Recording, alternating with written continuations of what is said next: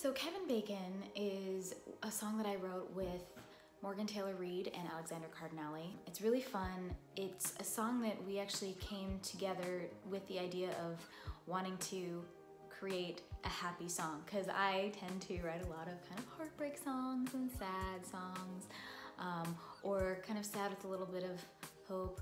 But this one, we all were like, let's write a song that's like pure joy.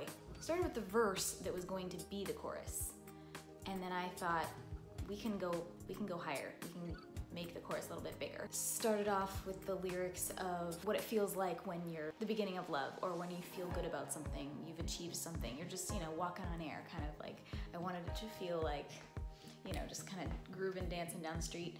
Things that make you feel that way, like, feels like I got some brand new shoes, got some real good news. Dancing on the roof party, and then, you know, dance moves, and then it was like Footloose. And we actually started off with saying your Presley moves, because it was still the idea of like grooving and like, you know, doing the whole Elvis Presley thing. I don't know what this is.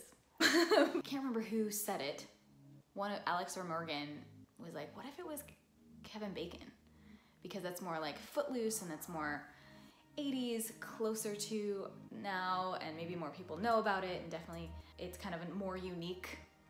I said, okay, fine, if we're gonna call this song Kevin Bacon, we have to go all the way. We have to go deep into this thing that we're doing, this fun thing. So I really like layers and multiple meanings and hidden meanings and Easter eggs kind of stuff. So I said, we have to incorporate as many Kevin Bacon movie titles into the lyrics as we can. There are a bunch of them that could totally fit into a love song, joy song. They had to pull me back. They were like, okay, Kris, calm down. So I had more ideas than what actually made it into the final cut. Picture Perfect, Destination Anywhere, Footloose, obviously, Crazy Stupid Love. My good friend Damien Horan actually heard that song and had the idea for what ended up being the music video for it, an homage, practically shot for shot, of the music video for Let's Hear It for the Boys that has all the footage from Footloose in it. If you look it up and do a side-by-side, you'll see. My good friend Emma Bell ended up directing it beautifully. I really wanted Kevin Bacon to be in the music video, which would have been freaking amazing.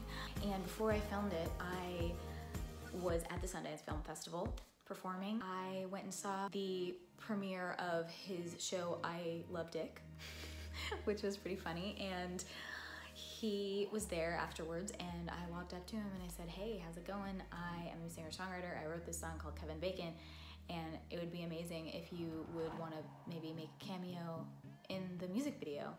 And he was very kind and nice to me, and we walked and talked for a little bit, and then he gave me his manager's information, and I contacted them, but they never got back to me.